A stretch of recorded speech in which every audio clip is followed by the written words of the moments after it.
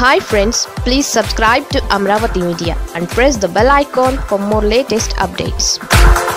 జేసీ వారసుడు వైసీపీలోకి జంప్, ముహూర్తం ఫిక్స్. టీడీపీకి కంచుకోట అయిన అనంతపురం జిల్లాలో పార్టీపై చర్చ ప్రారంభమైంది. 2014 ఎన్నికల్లో భారీ ఎత్తున పార్టీ ఇక్కడ విజయం సాధించింది. ఈ క్రమంలోనే 2 నుంచి 3కి చంద్రబాబు మంత్రులుగా కూడా అవకాశం కల్పించారు. అలాంటి పార్టీ గత ఏడాది జరిగిన ఎన్నికల్లో ఘోరంగా ఓడిపోయింది. అప్పటి నుంచి కూడా పార్టీ యాక్టివ్గా ఇక్కడ కార్యక్రమాలు నిర్వహించలేకపోతోంది.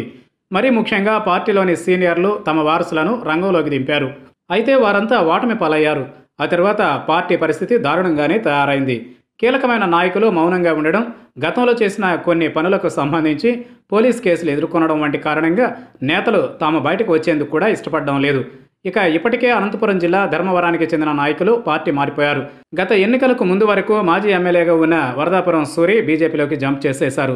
ఇక సింగనమల మాజీ ఎమ్మెల్యే యామిని బాలతో పాటు ఆమె తల్లి ఎమ్మెల్సీ సెమంతకమణి కూడా ఫ్యాన్ కిందకు చేరిపోయారు.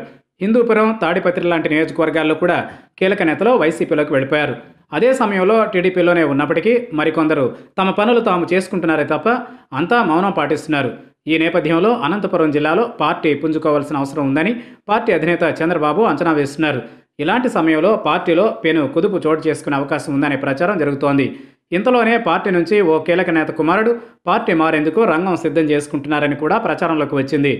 మాజీ ఎంపీ జేసీ దివాకర్ రెడ్డి సోదరుడు ప్రభాకర్ రెడ్డి కుమారుడు అస్మిత్ రెడ్డి గత ఏడాది ఎన్నికల్లో తాడిపత్రి నుంచి రంగంలోకి దిగాడు.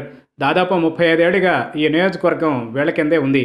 అలాంటి నియోజకవర్గంలో తొలిసారి జేసీ బ్రదర్స్ హవాకు బ్రేకులు పడ్డాయి. అస్మిత్ రెడ్డి పరాజయం పాలయ్యారు. ఇక ఇప్పట్లో టీడీపీ పుంజుకునే పరిస్థితి కూడా లేదు. ఈ నేపథ్యంలో టీడీపీలో ఉండే కన్నా వైసీపీలోకి జంప్ చేస్తే వచ్చే 4 ఏళ్లలో అన్ని విధాలా పుంజుకునేందుకు అవకాశం ఉంటుందనే ఆలోచనతో పార్టీ మార్పునకు రంగం సిద్ధం చేసుకుంటున్నారని సమాచారం. అస్మిత్ రెడ్డి కండువా మార్పుకు చర్చలన్నీ పూర్తయ్యాయని, ఆయన పార్టీ మారడమే మిగిలి ఉందని అంటున్నారు.